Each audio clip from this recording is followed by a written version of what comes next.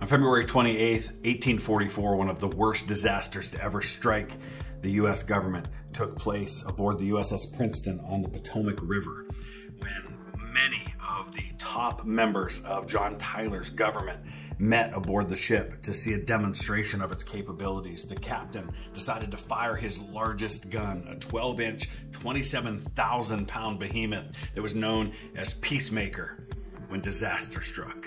The gun had already been fired twice when the Secretary of the Navy urged every one of the 400 passengers up on deck to see the final shot.